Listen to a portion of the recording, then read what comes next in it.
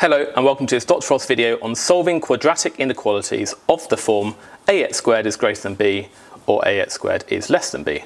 So we've got these two problems here. Solve x squared is greater than 4 and solve 9k squared is less or equal to 16.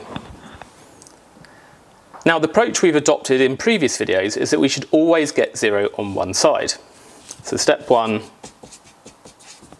is to get 0 on one side. It's going to be no different here. So for this first part, if we've got x squared is greater than 4, we want everything on the side where x squared is positive, which is the left, because it's 1 x squared, positive 1 x squared. So we're going to minus 4 from both sides, and we get x squared minus 4 is greater than, if we subtract 4 from this, we get that. So we've just moved the 4 to the left by just subtracting 4 from both sides of the inequality. What was step 2 we saw previously? Well, we then factorise this quadratic. Now, this is a difference of two squares, and remember how the difference of two squares works. We have two brackets, one with plus in the middle, one with minus, and then we do the square root of each of these squared things. The square root of x squared is just x, and the square root of 4 is just 2, so we make the second thing 2. So that's how we find the difference of two squares. I have a video on that if you want to watch that first, and that is greater than 0. And then step 3 was to sketch that quadratic. So we draw a little quick sketch, and we're trying to sketch the left-hand side here. So we're sketching y equals x plus 2, x minus 2. And remember, the quick way to do it, I'm not going to go over it all again, but whatever these two numbers are, you just negate them. So if this is plus 2, then on the x-axis, you do minus 2. And if this is minus 2, you negate it, it becomes positive 2, and on the x-axis you put positive 2. And then because it's a positive quadratic, it's going to look like a smiley face shape like that. It's a positive x squared term, it's 1 x squared, 1 is a positive number, so it's going to be the smiley face shape. And then finally, we use the sketch to solve.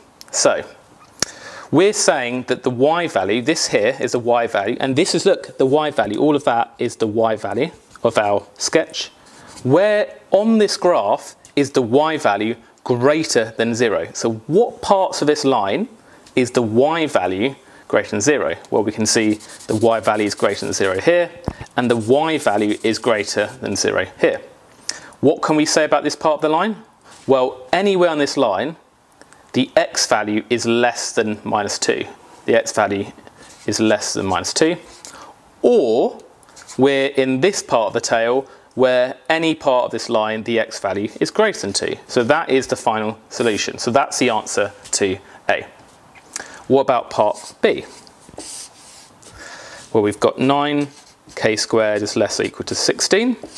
We do exactly the same as we did before. We get 0 on one side, that's step 1. So we subtract the 16.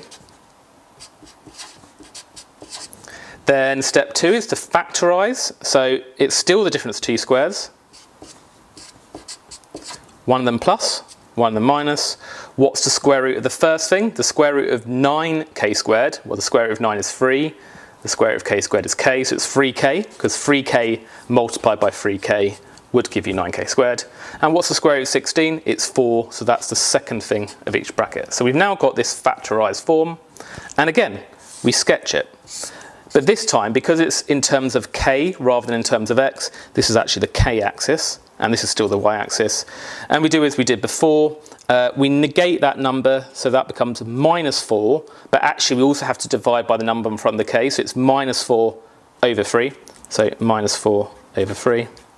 And then we do the same here. We negate that number there, so it's positive 4 over 3, so we get 4 over 3.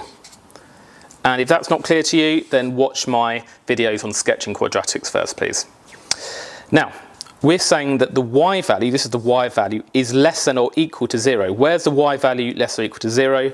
It's this bottom part of the graph. That's where the y value is less than or equal to 0. But it can be equal to 0. It can be equal to 0. So what can we say about between this point and this point? Well, we can see that the k value is between, and notice this has to be less or equal to be consistent with that, because that's less than or equal to. It's between minus 4 over 3 and 4 over 3. This is the way we write that k, something, is between two values in this kind of form, and that is the final answer.